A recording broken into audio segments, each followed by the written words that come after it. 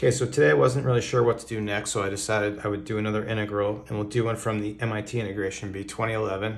This was problem 11. We have the integral of cosine ln x dx. Okay, clearly we have a little bit of a problem with this ln x, so I'm going to do right off the bat is do a u substitution for that. I don't think we have to do it this way, but I like doing it this way. So we're going to say u equals ln x, and then just noticing we can rearrange it and solve for x. Natural log as a base e, so we can write this as x equals e to the u. And taking the derivative, we're going to find dx equals derivative of e to the u is just going to be e to the u du. Okay, then let's make our substitution. So we still have our cosine here. Natural log x is going to be u, so we have cosine u, and then our dx is this thing. So we have eu du.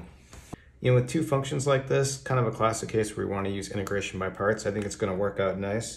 I'm going to do this using the DI method or tabular integration. I think we're going to have, you notice that when you differentiate or integrate these, they persist, they're not going to go away. We're going to need to apply integration by parts multiple times, so that's why I think DI method is going to be pretty effective here.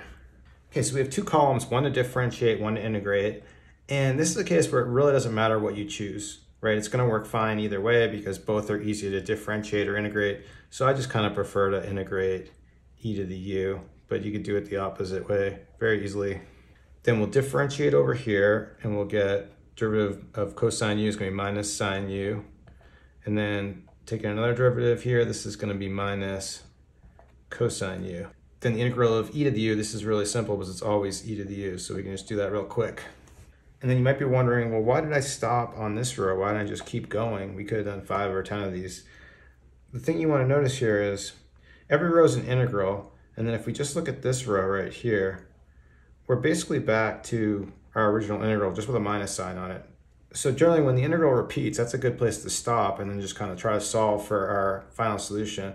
So let's put this all together. So what I'm going to do, part of our solution is going to be on these diagonals.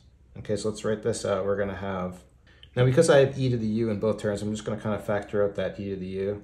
So we'll have e to the u cosine u. Here a minus times a minus is a plus, so we're going to have plus sine u. Again, I pulled the e to the u out.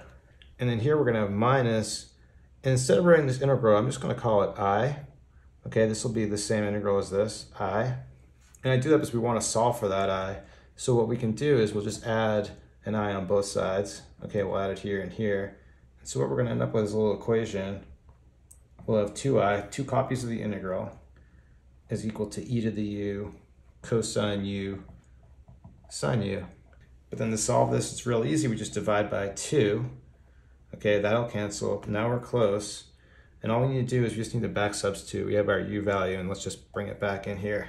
So rewriting our final solution, e to the ln x is the same thing as x, or we have this e to the u value right here. So up front, we're going to have an x.